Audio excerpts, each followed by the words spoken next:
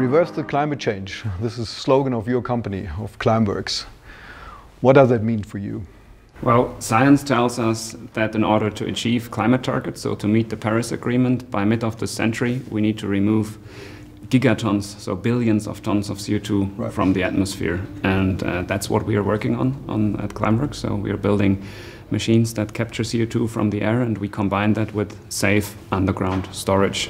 So we permanently remove CO2 from the atmosphere. That's why we came together, at least. And even before the Paris Agreement in 2015, I guess, we already worked together since 2013. Yeah. A few years after you grounded, you based your company as a spin-off from the ETH Zurich.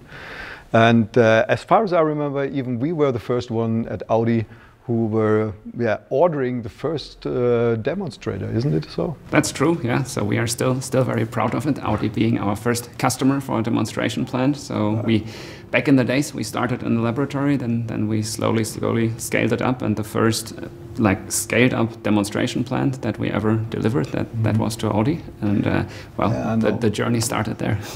We showed that to the board, and now I think it's still working. The first demonstrator is still working here around the corner at the University of Rapperswil, I guess, and still in good shape, I know.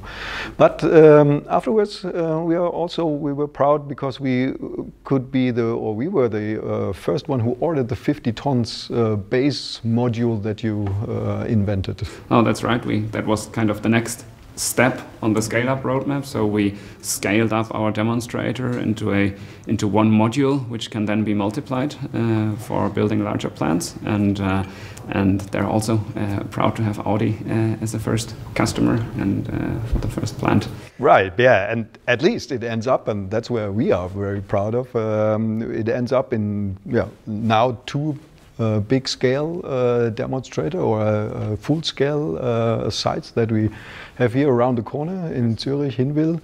And now we are able to even capture 1,000 tons of CO2 out of the ambient air.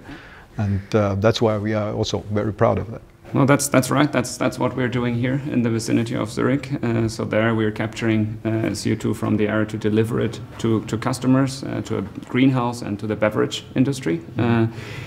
Then one step further, so we've changed our business model, or developed a new business model of a service. So we learned, starting as an engineers, we build a lot of plants, but many people don't want to buy plants and operate them, but they have a different need. So many companies and also even private people have the need or want to do something to reduce the amount of CO2 in the air, and that's what we're offering in Iceland now. That's the interesting thing, Iceland. I think we have to explain a little bit more what is going on in Iceland. Yeah. You are building a new and a bigger demonstrator there? Yes, so we started in 2017. That's when we met the former president of Iceland, Olafur Grimsson, and he had the vision of turning Iceland into a, as he called it, global pumping station. So to remove CO2 from the air and to safely store it underground. So negative pumping station. That's really negative to create so-called negative emissions. And interesting about Iceland is the geology there. So there are so-called basalt rocks underground, and the people in Iceland, actually Reykjavik Energy, who's a main utility company in Iceland, they have developed over the past 10 years a method of safely storing CO2 in these basalt rocks. And the interesting thing about this is they inject the CO2 underground, and within 2 years the CO2 converts into stone. And the process is called Kraftwerk, and there's also in the meantime a company called Kraftwerk. There's our partner companies, and together with them we are now scaling up our operations. So Climeworks is right now building a larger plant, a direct air capture plant in Iceland, taking about 4,000 tons of CO2 from the air every year, and we're handing that over to our Kraftwerk partners who are injecting it into ground. They pump it down to the basalt.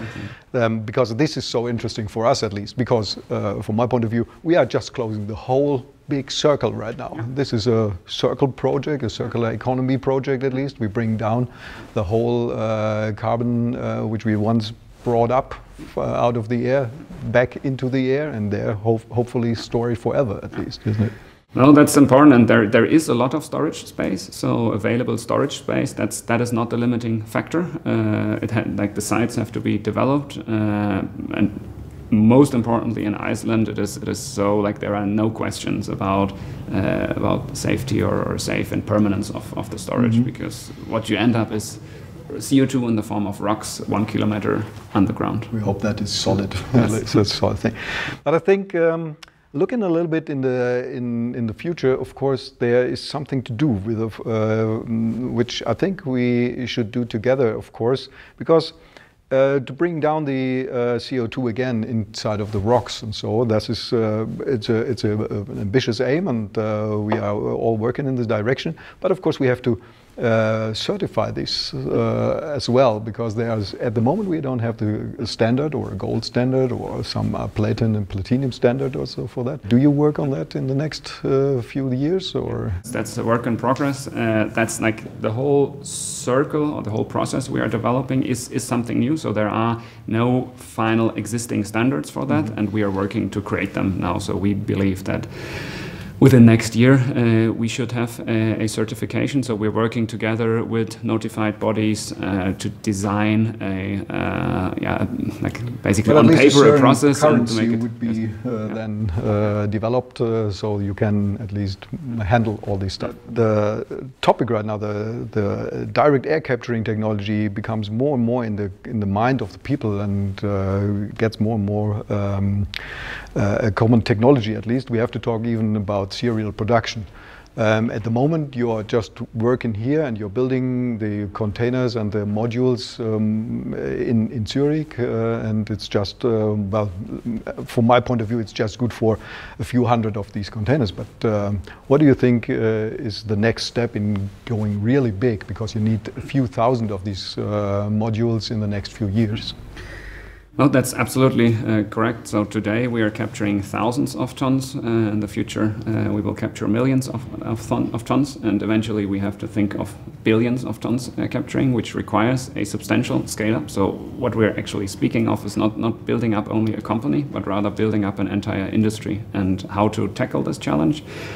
One important aspect of our strategy of Climeworks, how we designed our system, is a very modular approach. So our CO2 capture plans are fully modular, based on container modules, which can be scaled by mass production, basically. So it's actually very similar to the car industry. So the car industry has become very, very efficient in building individual pieces, modules, right, and millions of that. And we believe that also for what we are doing, this is a very smart approach. So rather than thinking of making individual plants and components bigger and bigger, rather thinking of how to multiply them in numbers. So that's a challenge we are ahead of, and that's the general principle based on how we design our systems, making them mass manufacturable. It's very difficult for me to understand how it really works. How does the CO2 comes at least to your container, and how does it release it again? Could you explain that a little bit? The basic principle is quite simple. In our containers, there is a filter material in a two-step process. First, we pull air through it. So we have fans that are pulling air through the filter. And the filter, you can imagine it as a sponge. It's like a porous material with a lot of porous holes inside where the air can pass through, and at the surface the CO2 is bound. So it just captures out the CO2 out of the airstream. We do that until this filter is filled with CO2. Then we close the container, we heat it up, and we can extract concentrated CO2 from it. Is the material an absorber, or is it an adsorber? It's so-called adsorption, so because it's a solid material. Okay, so it's really a real chemical binding of the CO2. Yeah, so it is called so-called chemisorption. So there is this like a slight chemical reaction, if you like, but it's a passive one. So during the capturing phase of the CO2, the only active part of the plant is the ventilator that is pulling air through it, and that capturing of CO2 happens passively. And since it's if you want, it's a very soft binding only, and by heating the material to around 100 degrees, you lose the binding again, and that's how you can extract the CO2 again. Yeah. Okay, you extract it, and then what happens with the CO2 afterwards? Well, it depends on the application. So we have CO2 in concentrated form. We can liquefy it, or we can just compress it. What we do in Iceland is we compress the CO2, and then at about a pressure of around 20 bar, it is injected underground. So that's what's happening. In other applications, we liquefy the CO2 when we supply it to the beverage industry, as an example. So there are different. Okay, if you use it for other things as a raw material and so on. Exactly. We have to talk about costs, at least. Do you think that that there's still some developing ongoing, that the costs will go down and will reach, well, at least the range of, let's say, so about 30-40 euros per ton? Well, obviously reducing the cost is one of the major challenges of our industry and of Climeworks. So from generation to generation, we increase the efficiency of our systems and correspondingly reduce costs. So currently we are at several $100 per ton, and the aim is to reduce that further. So the magic number the whole industry has in mind is an order of around $100 per ton of CO2 capturing costs. So that's where we are not yet today, but that's where we're. But there's a roadmap, maybe. There's a roadmap, and it's also not the next step. So we believe we have a rather concrete path to the range to $200, $250 per ton, and then there's further optimization. But having in mind where we stand, I like to compare it to kind of back in the days when you had the first car, and if you compare the very first car prototype to a factory which is producing millions of cars, so there's a huge potential of optimizing, right? And so it's the same. Absolutely, because we went together the whole roadmap from 2013 to now, and we started with 30,000 euros per ton, and now we are about, let's say, 1,000 euros, 500 to 1,000 euros per ton. If you look at other industries, if you look at the photovoltaic industry, how they accomplished cost reduction by factors, like by large factors, and much more than we are even aiming at. So I believe by just mass producing, optimizing of processes, there's still a lot in to work on. One of our development leaders once said between today and the $100 per ton, it's just humans in between. So there's no physical reason why it wouldn't work. And okay, let's talk about the future. At least we are still having a cooperation with you. What do you think is the next step in our cooperation?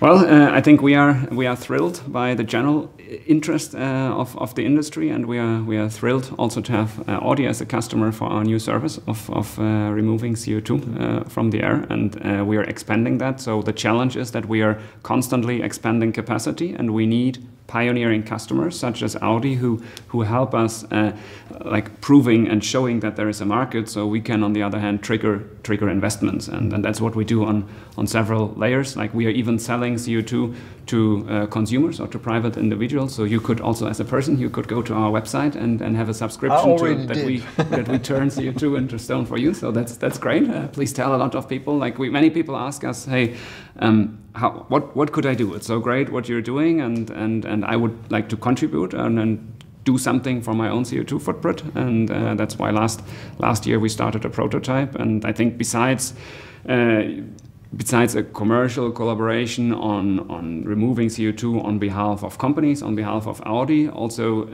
our vision is inspiring 1 billion people to remove CO2 from the air, and to do that we need the help of others, so we need people to spread the word.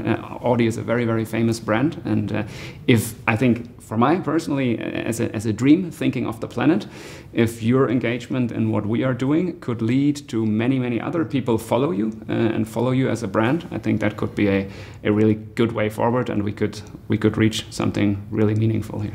Absolutely, you already inspired me. That's why we're here.